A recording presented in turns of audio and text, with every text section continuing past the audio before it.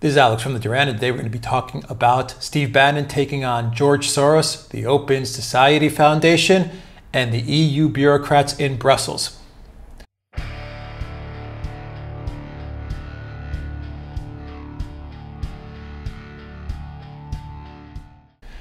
So Steve Bannon did an interview with the Daily Beast, and he announced that he's going to be starting his own foundation to rival that of the George Soros Open Society Foundation in Brussels. He's going to call the foundation The Movement.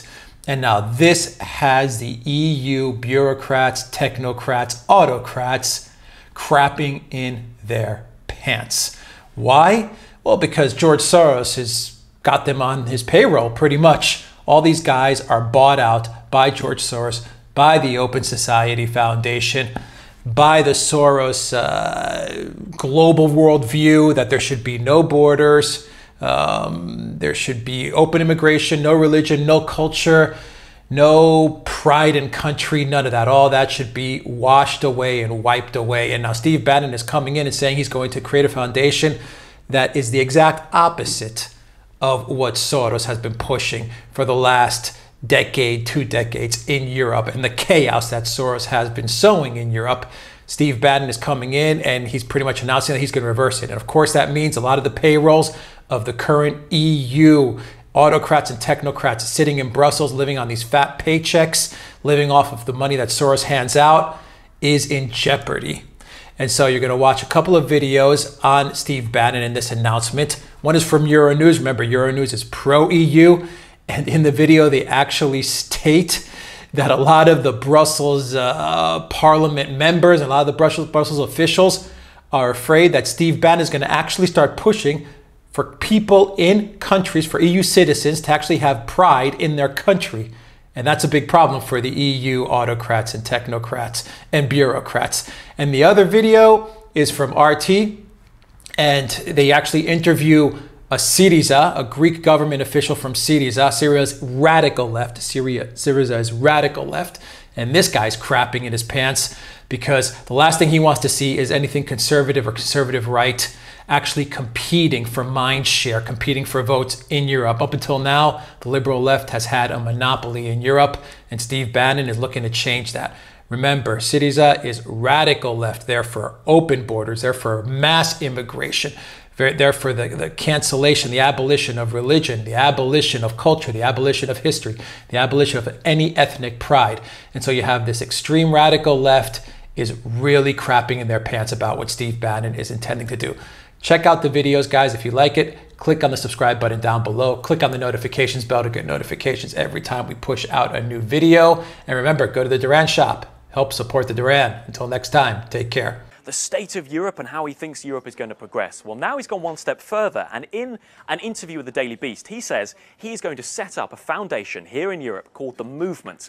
And the idea is to stir right-wing populist revolt across Europe with a view to building a right-wing group in Brussels. Now, people are telling us from Brussels that this is getting a lot of talk. People are talking about it, not just on social media, but obviously in the corridors of power there as well. This is potentially a big headache for the European Union ahead of the elections in 2019. But Steve Bannon's plan, I suppose you could say, is to stir up the kind of fever that perhaps swept Donald Trump into office. This idea of taking back control of borders, this idea of being individual nation states and putting your country first. Steve Bannon obviously was Donald Trump's former chief advisor in the White House before exiting that role.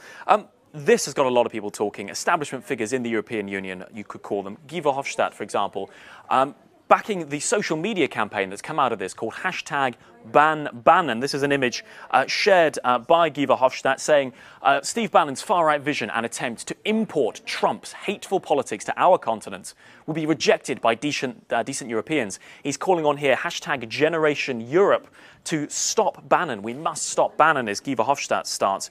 David Lammy in the UK calls Steve Bannon, I believe he calls him, yes, morally bankrupt and delusional if he thinks his think tank is going to sway things. But there are voices in Europe who see Steve Bannon's move as standing up for what they believe in, and also people taking issue with this characterization of Steve Bannon as right-wing. Martin commenting on our Euronews article saying far-right is nonsense. Not liberal is what you mean. And also Mike Bates pointing out that George Soros has sponsored liberal causes through a similar foundation in the past. So he says he's just doing the same, to give a Hofstadt, as your best mate Soros. So what are your views on this? Is Steve Bannon in need in Europe, or is he stirring up bad feelings? You can let us know. George Soros has spent billions to promote leftist ideas for years. For example, funding pro-EU campaigns by supporting a second Brexit referendum. We asked MEP Stelios Kaloglou from the Syriza party what he thinks of Bannon's initiative. What is wrong with promoting an alternative? Does it not challenge views so you get debate, you get conversation instead of name-calling? People in the United States are asking, follow the money. So where the money? Who is going to finance this obscure movement, which is a movement rather for the division of Europe and not for the unity of Europe? Right. Could that argument not be made to George Soros as well? Why shouldn't these parties and groups who have support of large swathes of the population get some help from the outside, the same way that the left has been getting help from Soros and other like-minded billionaires? This is not the point. Yes, if we know where the money comes from, they can finance themselves. But they are financing themselves for what? They are in favor for the rich. They are in favor, for the privileged. They are in favor for the Christians. Well, that's not fair, really, on the working class, Stelios, is it? There's a lot of working class people who fear that their jobs are being taken by, possibly by immigrants, possibly by other forces at play, and they're voting for who they think will be able to solve those concerns. And at the moment, across Europe, in many countries, it's not the left. They need an alternative. Well, yes, this is a problem, shortcoming of the left. Of course, I admit that. There is no, but it's very easy to be demagogue, to say, to find scapegoats, whether the scapegoat is Mr. Soros or the scapegoat is the refugees. They are white workers. They are voting for the extreme right, and we saw it in the United States and also in Britain with the Brexit. But now they regret it. That's the result. You don't have to be an extreme right-winger to have views on immigration, do you? When you're seeing so many people coming from North Africa and sub-Saharan Africa into your nation that they did not vote for.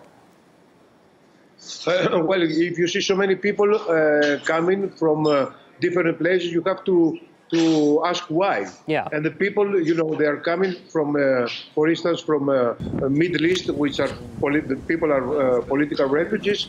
There are people, United States, Great Britain, and other people bombarded. They destroyed the countries, and now they are denying any historical and political responsibility. And this is the same. And the same goes for the poor people, not refugees, but immigrants coming from Africa, who devastated Africa for decades and centuries. The rich European countries, they have to take their historical responsibility for that.